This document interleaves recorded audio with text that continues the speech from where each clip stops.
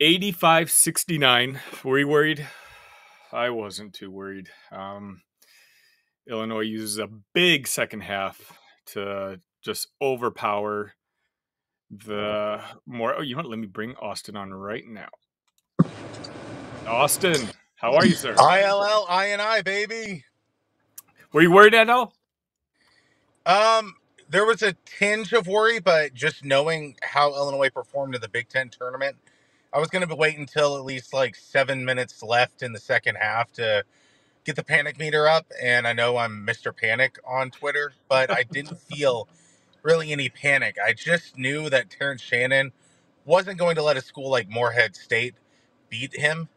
And it's just Illinois needed to do the little things, turn it up a notch in terms of cleaning up things in the passing game, getting some offensive rebounds, heading to the free throw line a little bit more. And some guys stepped up, like Dre Gibbs-Lahorn and Dain Dainja and Luke Goody. Look goody. Yeah. Yes, those three stepped it up. And then Marcus Domask just quietly having the 10th triple-double in NCAA tournament history, joining John Morant, and who else is there? Draymond Green is in there. Cole Aldrich. I mean, you're talking the best of the best in college basketball. And Marcus Domask joined that crew, and it was supposedly a bad game for him. Got some early comments. Happy Hermit says ILL, INI, good sir. Check it out, 7. Thank you for watching. Nervous, not worried. I don't even know if I was nervous, to be completely honest. The Happy Hermit, once again, danger time. And our bench stepped up. Yeah, I mean, today was just one of those games where I feel like we've watched this game all season long. Whereas, we were up 1, I think, at halftime, and the game was closer than it should have been, but it's because Morehead State was just making three-pointer after three-pointer, seemingly, and I said it earlier, I've been saying it all season long, you can't try to shoot with Illinois. And in this particular case, I just think Illinois was clearly the better team. I think I put my worry meter at 3 at halftime. We were starting to get their guys in foul trouble in the second half. And it's just nice because obviously we're going to talk about it in a second. We know what happened in the other matchup with Duquesne beating BYU, which I know a lot of Illinois fans were kind of worried about that second round matchup. And for Duquesne to pull off that upset, I think you mentioned it, 14 seed and now I think an 11 seed. Yep, that's the path to the Sweet 16. This is what we've been waiting for. We've always been inundated with, one of the tougher paths. And, here's Brad's opportunity. The team's opportunity. We just got to take care of business now. I mean, you think of the first half, I think Spradlin is a great coach, and he was trying to clog the lane as much as he could, and Morehead State got up to that 9-0 lead, and I was like, okay, let's let them cool off. It's almost like the drag race where a guy just zooms out in front really, really quickly, but did he have all the gasoline in his car? He ended up not having the gasoline in the car, so it was a little bit like, oh no, but just as like a thought, like a tinge, but then it was like, okay, let's just wait and see what takes place in the rest of this game. And you look at Dre Gibbs-Lahorn, 2 shots, made them both, 6 points. And then Luke Goody, 3 for 4 from beyond the 3-point line for 9 points. And then Dain Dainja off the bench, 9 for 9, 21 points, 8 rebounds. That is one of the most dominant big man performances that the Illini have had in modern NCAA times. Like, I think that usurps anything that James Augustine or Roger Powell have done in the NCAA tournament. I mean, this was an unbelievable effort off of the bench. So kudos to him, and then kudos to Terrence Shannon Jr. 26 points, 9 for 16 from the field, 3 for 9 from the 3-point line, 4 assists. Just that leader, and then he became the all-time leading scorer in a season in Illini history. So the stats just keep rolling in, and this is the kind of things that I use 2016 Cubs references a lot, like where you start seeing like most in history, or the first time since uh, Tink, Evers, and Chance, those kind of things. That's happening for the Illini this year, and I think we have some more games this year in the NCAA tournament, even past this weekend. I think with a performance like this, with stars like this, uh, the world is at our fingertips. I hope so. Eric Goldstein says, "Go Illini! Great win, Eric. Thank you for watching." Yeah, this is one of those. I mean, Terrence Shannon had 19 points in the first half. Dain essentially took over in the second half. As you said, Marcus Domask had a triple double, and nobody realized it except for the bookkeeper. It's one of those where, how do you guard that team? You know, like, what do you do against it? I don't know. We're playing super confident. I tweeted about it earlier. I think Terrence Shannon being snubbed and getting the third team All American, and the tweet right afterwards, bet. I think that may have raised the ceiling to what this team is capable of doing. Because while everybody else just kind of did nothing for that first half, Terrence was just like, "All right, I got it. No big deal. I'll take care of it." And he did. 19 points in the first half. This is actually like, we had so many players perform well, but I think you and I are both going to agree on who the player of the game is today, right? Oh, it's Dain Dainja. Absolutely. It's got to be Dain Dainja. I mean, we need to unleash him on all these teams that are just smaller, like that don't have the bigs that the Big Ten teams do. I mean, he was what, 9 for 9? Is that what you said? Yeah, 9 for 9, 8 rebounds, 5 on the defensive side, 3 in the offensive. And just super confident. You know, I mean, he was doing crossovers attacking the rim. I don't know if you caught that in the first half. The guys just, what a Yeah, great story. You know, and again, I hate doing this because I'm not trying to set anybody up, but you alluded to the 2016 Cubs season. You know, you have these just stories that you just can't help rooting for. And Dain Dainja, you know, it's a guy a lot of the folks, including their coaching staff in particular, were just frustrated with early on in the season. And the guy never complained. The guy just, you know, you never had to worry about the body language that he displayed. Whenever his number was called, he'd come in. You know, sure, his defense needed to be worked on, but to see it culminate with his performance in the Big Ten tournament, and now this round one performance, where, let's be honest, everyone in the country saw Dain Dainja today. You know, someone had tweeted out, I forget who it was, that if you had just started paying attention to Illinois 2 weeks ago, you'd be shocked that Dain Dainja is not in the running for National Player of the Year. yeah, and you'd be surprised that a guy like Quincy Guerrier is starting in front of him. I mean, I think you need to keep Dain on the bench. I feel like he is a asset off the bench. I think if you start him, I think the flow is a little bit different, but the ability of him to just snap and get into game mode right away is just incredible. It's fascinating. I haven't seen a turnaround like this in Illini sports in a very, very long time. And I mean, you looked at what we were talked about early on in the season about our bench. Like, Sonny, you said it many times. You're like, we're gonna need that Dain Dainja game, and we've needed it in the Big Ten tournament. And I don't know if we necessarily needed it in this game, but he did it. He did it in this NCAA tournament game, and I think we will need it in the future to beat a team like UConn if we get to that point in the Elite Eight where he's going to go up against a massive big that they have, and you're going to need all of the fouls. You're going to need all of the minutes down low that you could possibly get from a guy like him. It's nice because, as you kind of said, you know, Quincy didn't have a great game. I don't know what Ty Rogers was doing on the floor today. Like, it seemed like his head was just not into it at all, just fumbling passes right underneath the rim.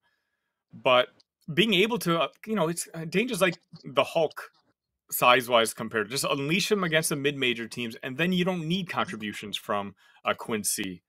Uh, you know, some of the other guys. Obviously, Marcus Domask had a great all around game, but his scoring touch just wasn't there.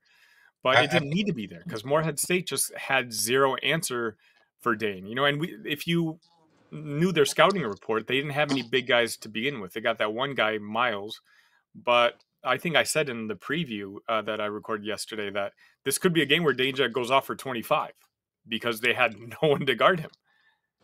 I mean, if you would have told me that Quincy Guerrier is going to have 0 points, Ty Rogers is going to have 0 points and only 3 rebounds, and Justin Harmon, he was also going to have 0 points, that would be an unbelievable story. So congratulations to the likes of Dre Gibbs-Lahorn and Luke Goody um, and Dain Dainja for all stepping up so much. I mean, what a great performance.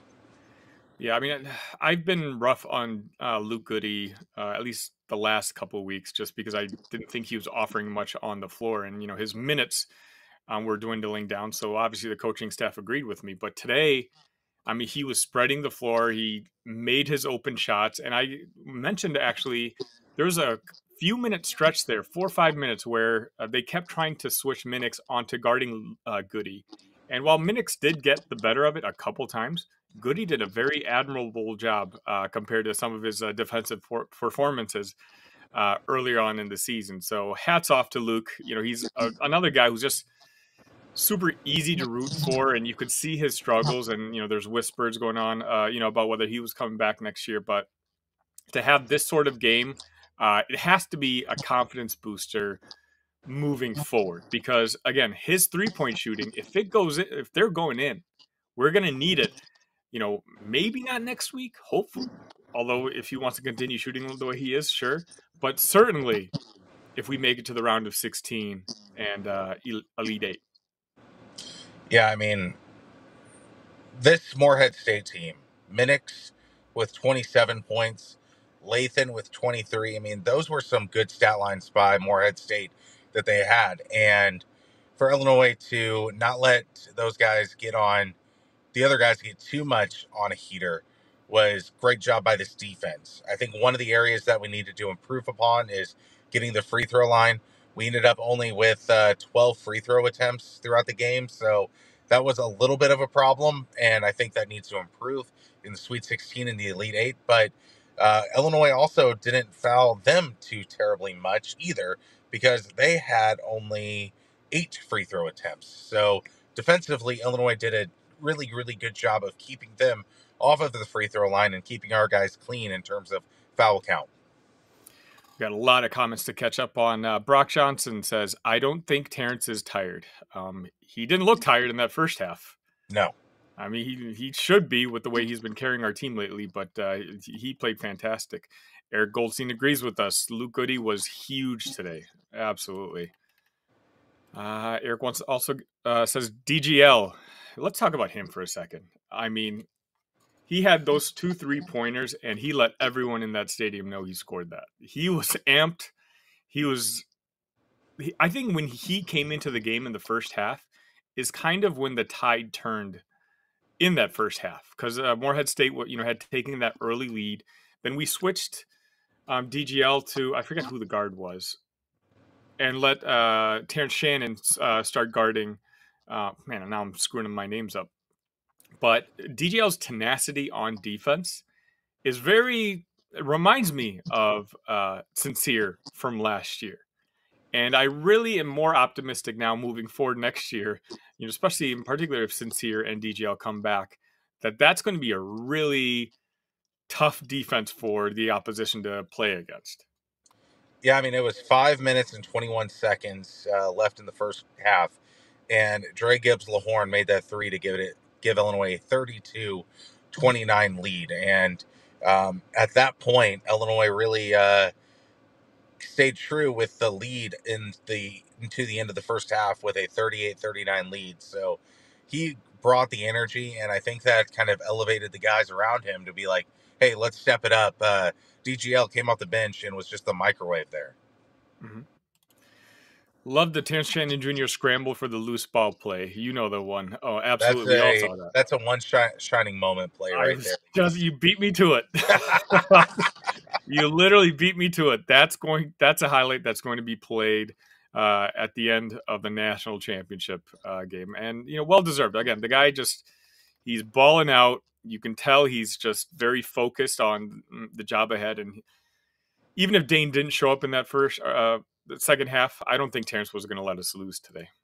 No. Brad says, can't overlook Duquesne. They beat a really good BYU team. Yeah, and they've got, how do I say this? We need to win this game, though. You know, like Duquesne, you know, they obviously overcame BYU, but BYU played awful that first half. I don't know how much of the game you got to watch, Austin, but they looked very lacking of confidence. They're missing open passes, missing open shots. And Duquesne in that second half almost pissed it away, just possession by possession. And luckily they were able to pull it out in the end. But I don't think, Brad, with everything that's looming over this program, I don't think it's possible for us to overlook an opponent right now, regardless of their seed. And I think Illinois has what BYU doesn't have, and that is a first team All American kind of guy, and possibly after the performance we've seen from Marcus Domask, a third team kind of All American guy. And that is a huge difference between a mid major winning and losing in a game. And I think that BYU just didn't have that. They rely on the 3-point shot a lot, and Illinois, they don't have to. They have a guy like Dain Dainja. They have a guy that can drive in the lane like a Terrence Shannon.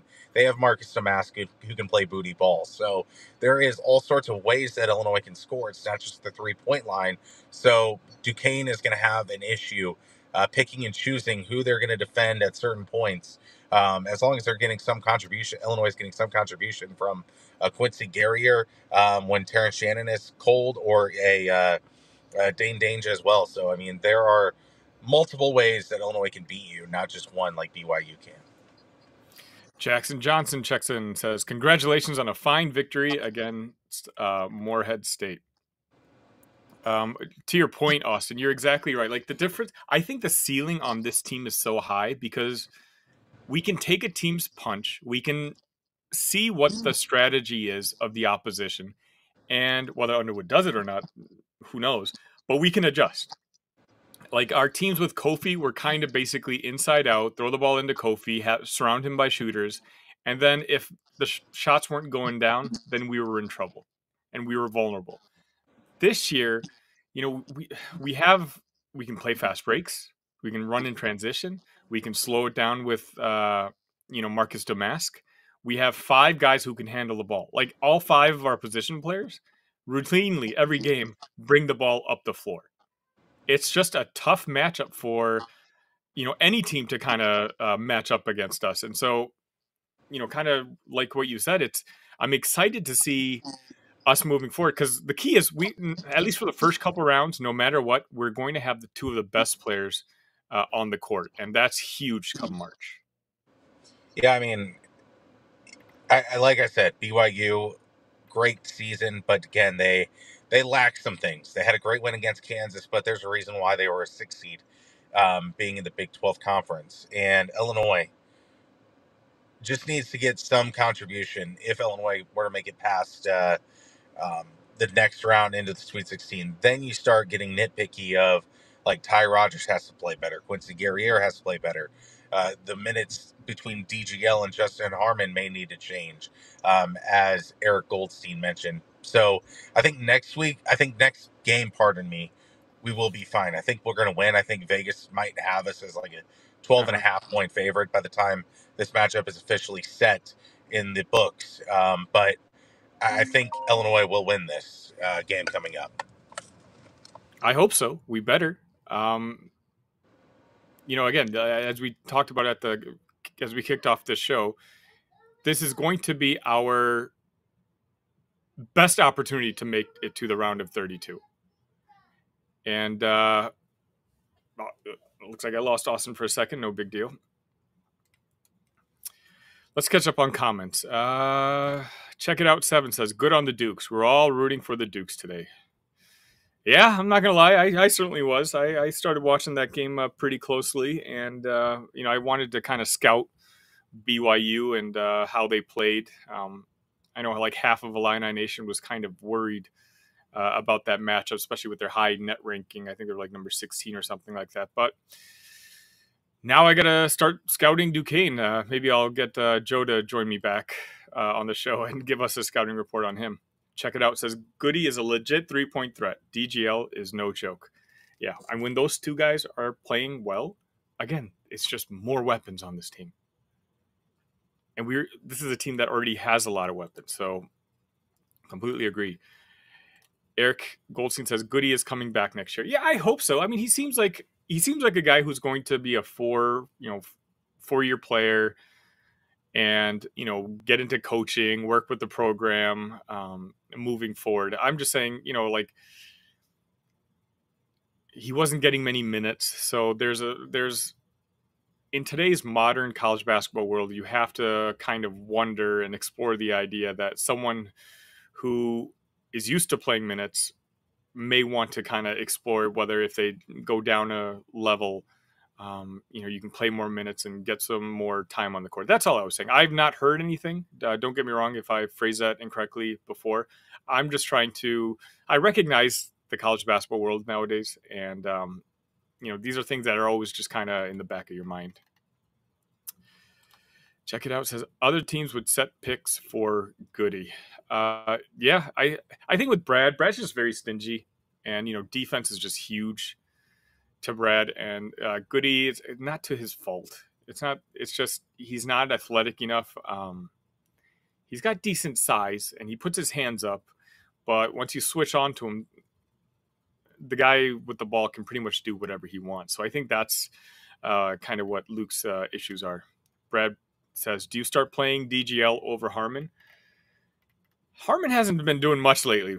I get the idea that you want his veteran presence around, and I want to put proper value into that, because I think one of the reasons last year's team didn't play up to its potential is because there were so many young guys that were constantly playing, and they just get kind of overwhelmed. I don't know how much Harmon's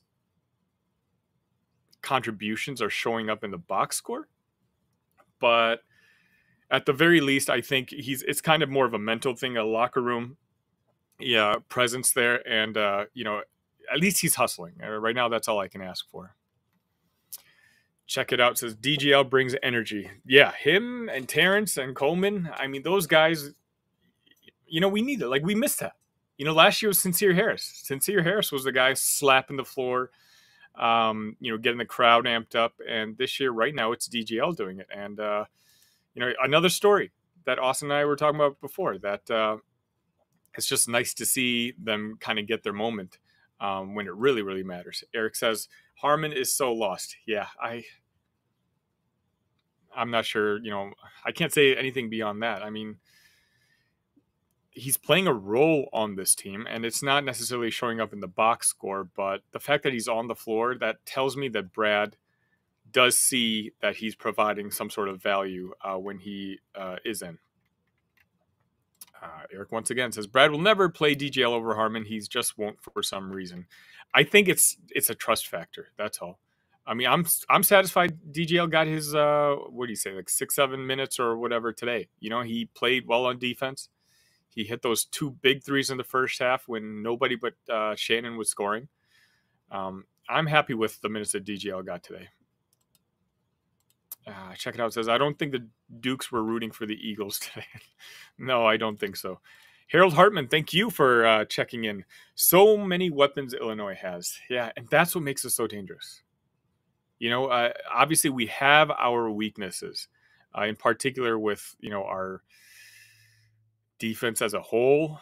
And, Brad has a reputation with his adjustments when something's not working mid-game.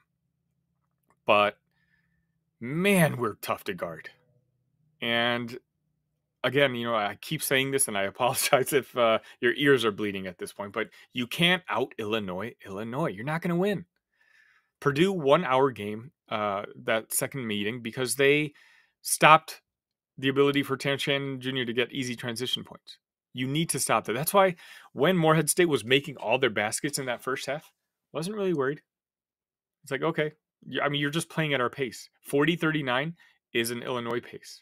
We ended up the game with 85. They ended up with 69, 30 points in the second half. there's only a handful of teams that can score and keep up with us on offense. Check it out. Says Brad likes Harmon's age over DGL. I definitely think that that's very true. I think there's a veteran presence about it. The Illini D was surprisingly strong today. Yeah, but it's also a factor of playing Morehead State. And don't get me wrong, I can see why they played so well and dominated the Ohio Valley Conference. They're a very good scientific team. I think that's the word. They're very calculated, efficient on offense. And I can see how they did so well during their regular season. But it's just hard going up against Illinois with a team full of athletes who can shoot. And let's be honest, a man who single-handedly is just not going to let us lose. But all right, we have 51 people watching right now. Thank you all so much for watching. If this is your first time watching, hit that subscribe button, hit that like button. A lot of you are watching us every episode but not subscribed, which is fine. Thank you. But until we get some more subscribers, we really don't show up on YouTube's algorithm for other Illini fans. And that's what we're just trying to get exposed to right now. So if you don't mind, let's all have a like spike. Let's hit that like button real quick before we kind of move on. The next game is going to be against Duquesne. I know very little about them outside what we watched today in that game against BYU, but I'll do some research tonight.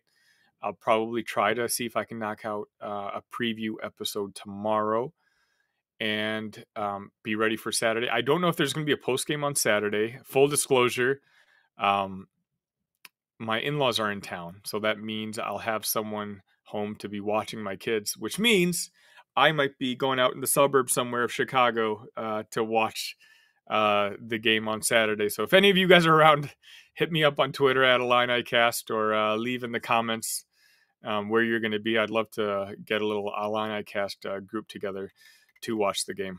But that's going to be it for now. There's going to be a bunch of other post-game coverage you guys can check out. Thank you all so much for watching. And again, please hit that subscribe button, like button on your way out. I've left my kids upstairs alone for a little too long, and I don't want to jinx it, so I'm going to go check on them. For now, ILL. I'll see you guys hopefully